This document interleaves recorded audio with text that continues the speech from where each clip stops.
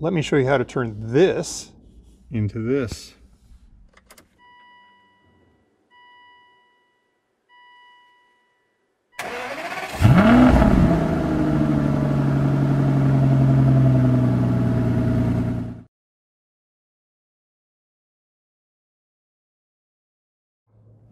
In this episode of Aston1936.com, we've reached a milestone in my process of fitting an Aston Installations HD infotainment upgrade.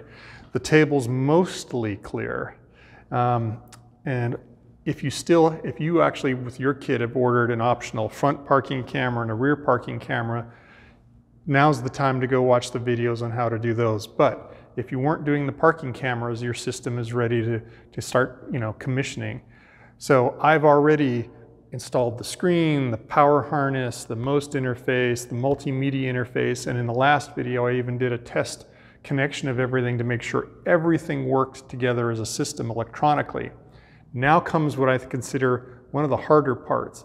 The anal retentive detail part of you needs to come out, and it's time to make this whole rat's nest of cables that you're going to have in your passenger compartment floor into something beautiful. So let's go over to the bench and I'm going to show you which sort of tools and supplies I'm going to use as part of that process for me. So you're going to need to use your wits. You're going to figure out what's necessary for your car and just use some basic types of supplies to put them together. Now I asked James at Aston Installations, what's the right thing to use? And his comment back over WhatsApp was, zip ties are your friends. So I've got two sizes of zip ties that I plan on using. I have 8-inch ones and I have some baby 4-inch ones that are likely the ones I'm going to use for most of the small bundles. And if I need anything larger, I'll go with the 8-inch. I've got some cable tie mounts or wire mounts. I may or may not use these, but basically these are stick them on one side and they have a little clip that you just tuck the wire into on the other side. So I have a few of those in case I need them. I have this, which is not electrical tape. This is wiring harness fabric tape. So this is essentially what you would see the factory wiring harnesses wrapped up with. It's a better choice, I think, than electrical tape, especially if I try to bundle some long segments of cabling together. So this was an easy Amazon item we'll have a link to in the comments down below. I also have this stuff, which is fabulous. This is self-stick Velcro. So if it's something you want to connect and reconnect multiple times, you could basically cut off a little strip of this and use this as instead of a zip tie. It's also soft and fuzzy, so if it's up against something, it won't rattle. So I'll have a link to that as well. This is electrical tape. Here's what we're going to do with it. Not going to use it at all. Electrical tape just leaves goo and residue after a few years, so I'm going to stick to these types of solutions. And to go along with these things, you might need a little wire cutter to cut the zip ties. You might need a knife if you're going to cut some space in the foam that's in the floor of the car, and maybe a pair of scissors if you're cutting some of the fabric tape. So whatever you need, you'll dredge out of your arsenal in your garage. So let's go over and have a look at the challenge. So here we are, back in the pit of despair. You'll be looking at all these wires, probably like I am, going, well, where do I put them all? And we've got a lot of stuff to tidy up, but we're going to approach it one wire at a time. I'm not going to show you how to do every single step. I'm going to do it sort of in time lapse and pieces. You're just going to have to use your wits a little bit, but I'm going to show you in time lapse how I do it, and then I'm going to show you the final result, and that should be enough to guide you on how you're going to tackle it. And I'll cut in any tips that I think of along the way. The basics of it are that Aston Installations has suggested that this main multimedia module gets cut into the foam floor over here, and that you put your MOST interface module up in the corner there, and that you run your main power trunk cable set down underneath along here and connect. And then right here, where the cables will be coming down from the center console part, the multimedia part's down here on the floor, this little pocket behind the carpet is where because your knees are never going to be bumping into this, we're just basically going to try and put all the cables as tidily bundled as we can into this space. Without further ado, let's go to the time lapse and start putting it together. So let's get the center console wiring dressed up. This is pretty fiddly, so I thought I'd actually talk to you about how to do this one, and we'll do a little high speed in a few of the sections. So there's a lot of spaghetti here, but we have to actually get it to fit in a really tight space. So just pay attention and see how I route all the wires, and yours will turn out hopefully just as nice. So I'm going to start by I want all the cabling to come down the side, because this will be coming up towards where I have all the wiring for the multimedia module. So I want to make a little harness. So I'm going to bring each of these heavy cables over. Now this cable is the one that goes for the dash cam, so it's kind of tethered in two ways. So it reaches its sort of length there, and we have this little extra bunch of cable to deal with. And then I've got the other cables from the button controls that I'm going to swing along. I think I'll start there. I'll just kind of keep this stuff up out of the way for now. I'm going to bring this stuff along and make a nice little harness.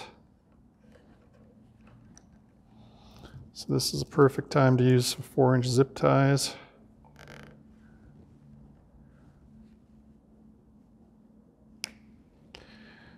And then do another one.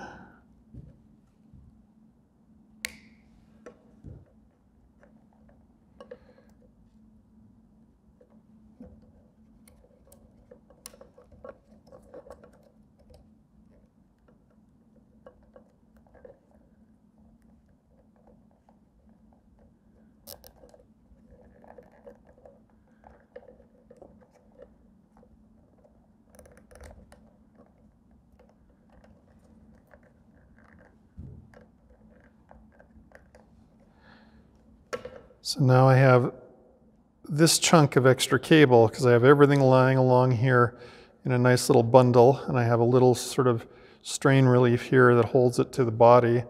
So this extra loop of cable, what I'm going to do is see if I can get it to fold back on itself here. And I still want it to all fit, out of sight in the car. So I don't want this end of it to be any farther forward than the front.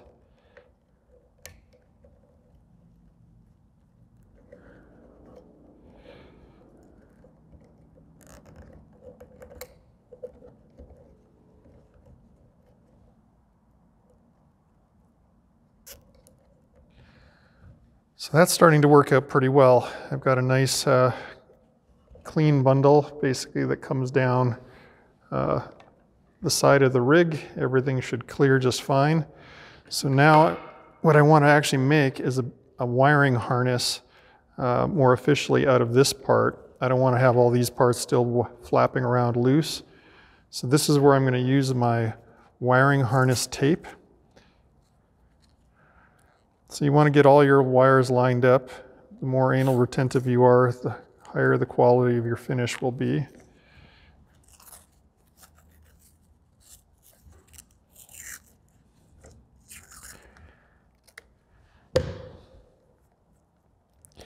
So that's that section. Now I'm going to do about 12 inches. And you see how I've kind of straightened these all out.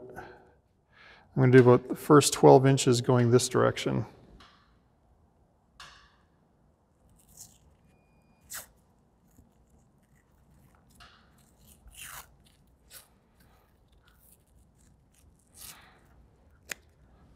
So I did 12 inches, and then I'm going to put a zip tie on here just as a strain relief to keep it all in place. So now we have just, a little bit of the cabling harness to deal with that will tidy up inside the car. So we're here in the car now. It's time to fit the center console back in. But the very first step now is to get our harness to go through. So I'm just going to sit this on my lap, and I'm going to pass the wiring down. And there is a little space that you can, basically I can see clearly. And there's the wires, they're coming out. So once you have your harness through, you're well underway. Pass that down carefully. So now I'm going to worry about re-engaging the front tabs. And now there's a little pocket of space where essentially the harness slips along there. There's the power seat controls. We're basically just trying to get everything tucked in so it runs along the right side of the console. And now it's time to get these electrical connectors tied back up. So just going to go in the reverse order of when we took it out. Got a nice positive click there. Nice click there. Now I have some connector here that's not used, so that was just sitting to the side. So I'm a little worried that the cigarette lighter outlet is going to interfere and hit the top of the torque tube tunnel. But we're going to soldier on here. So we've got the one connector for the illumination ring, which is back here. And then we got our tooth plug for the actual power port itself. And that's really long now. I'm worried that's going to hit. And before I even hook up these front buttons here, I'm going to see if this will sit down. No, this is interfering. And I don't know if, yeah, I'm looking down the side here. And if we look in here just barely with the camera, I can see what everything's balancing on is those orange connectors of the cigarette lighter socket resting on top of the aluminum torque tube tunnel. So that's a problem because it's not like it's close. We are an inch high at the back because it's acting as a pivot in the middle. So we are a long ways from fitting. So let's pull this out and head over to the bench and see if we can figure out what to do about it. So we're back at the bench again, and I can demonstrate what the problem is. What I did is I took a ball of tin foil and I just loosely made it into a ball. I sat it on the transmission tunnel, and then I put the whole thing in without any of the wiring connected, and it sat right down all the way. So essentially it crushes the ball and it shows you the actual clearance that you have left. So if we come in from a sideways look and we basically use this to show it, that's how much clearance there is between the electrical connections on the cigarette power point and the actual torque tube tunnel. There is like a millimeter of space there. And they have that huge, maybe 3/4 of an inch straight connector that comes on, which sticks way up here. So it's definitely a space issue. And we've got to solve it to move forward. So Aston Installations on some of the cars had thought, okay, I think James was telling me on the Vantage, they printed this cool little spacer ring, and where it would actually go is you would take out your cigarette lighter and your plug, and it would sit, you put it in first, so this would kind of prop it up as a spacer and hold this part out a little further, and the result should be that it pulls this part down and gives you that, maybe a 2 or 3 millimeter additional amount of clearance. I've already tried putting this in. It's a long ways from still working. I need to come up with a different solution. So I've been thinking about it, and one of the things I thought we could do is, if the problem is that, and we wanted to use this power point, well, what if we used the Aston Installation spacer, that got us a couple of millimeters, and then instead of using the factory harness end, we switched over and we crimped on or did something where we had a right angle connector. So here you can see a right angle power connection, that you can just get at the local, automotive store. And so those would push on, and you can sort of see in the clearance that might be there, we might just get away with this. And my idea was, instead of cutting the wires off on the factory harness, that I was going to make myself a little mini harness. So I was going to take this part, crimp 2 right angles onto that end, and then take 2 of these straight spade type crimp-on connectors, and these will push into the factory connector. So essentially I'll have this little extra harness that I could just again wobble away underneath here, and then that can just hook up to the factory harness and life would be good. So that was going to be my approach until I thought, well, why am I having this huge fight with this thing anyways? I'm not a smoker. All I'm ever going to do with that is put a USB power adapter in it, probably if I even did anything with it, although the kit now includes a USB port. But I thought, man, all I would probably do is put a USB quick charge port in there. So I did a little Googling, and lo and behold, you can just get a complete replacement cigarette lighter component that's substantially shorter. And this has a quick charge 3 port, a quick charge 4 port that you could use even with like an iPad. So I just figured do away with the power point altogether. It just has a plus and minus connection on the back. And then I'm just going to use this same idea, and I'm going to make right angle push-on connectors, and my little harnesses I'm going to plug into the same way into the factory harness and solve my problem altogether. So let's get on with that. All right, factory Ford power outlet, retired to someplace safe. So now I have my opening and I have my aftermarket kit here. So the only thing I was worried about with the aftermarket kit is there's very little clearance in there in the 3D printed version of the ashtray here for the little nubs, you know, basically for the threaded ring to go around and around. I was worried there wouldn't be clearance to get by there. And what I found for this particular part, all I had to do was trim off the raised portion. And you can see here I've taken the raised portion off on 2 of the sections.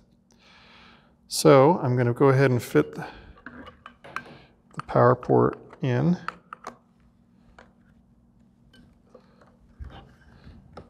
And then I'm going to spin down. We'll only be able to spin down to about this far, and now we're starting to hit. So I'm going to spin this back to where I've got my carved off pieces, and I can just push this whole thing through. So now I'm going to actually turn this cigarette or the USB adapter to tighten it into the hole. And I want to get it lined up so it's upside down, so I need about half more turn. So I've got it pretty much snugged up, and I'm just going to try to bring the ring around, snug it as best as I can.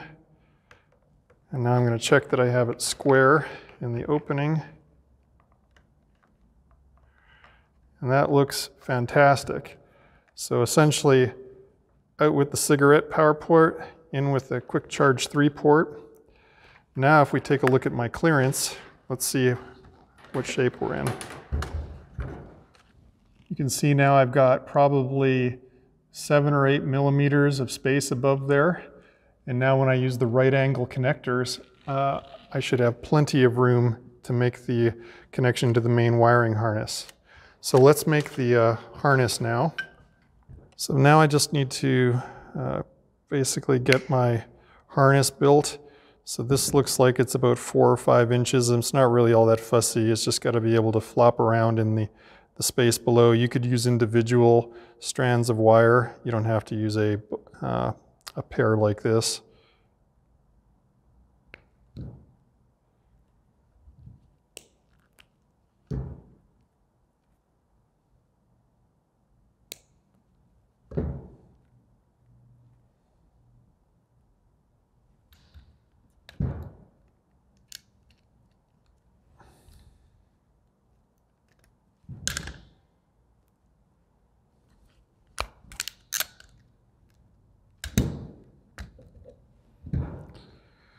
So that's firmly attached. Those are the ends that are going to push into this socket from the factory harness. Now I'm going to put the right angle connectors on.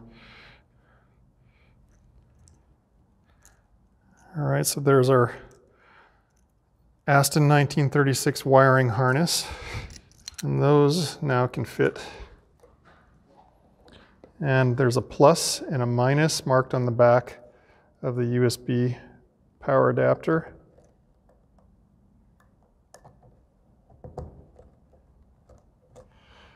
And if we check again from the front, hopefully we have enough clearance. Just. And now, so that feels like it's just literally touching. Another option could be, if I needed a little bit more, is that since this is just a cheap eBay part or Amazon part, I could tip the blades over without breaking them, and to reduce the heights of those flanges just a little bit. And there we go. So I think I've got what I need. The only way to find out for sure now is to go try it out in the car. Okay, we're back in the car where we left off. I'm gonna hook up the, getting really good at hooking up these connectors. So now it's time. So we had the 3 wires before. This was the one for the illumination ring. We're not going to use that at all. That's just the part that made the green glow.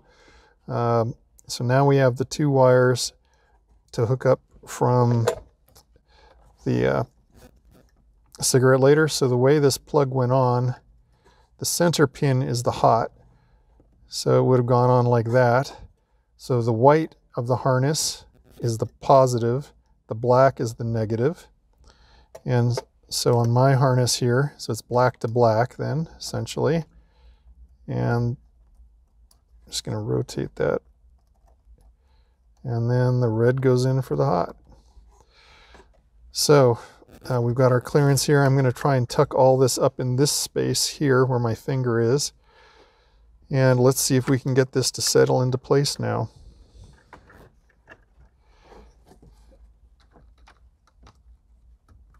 Plugs up here.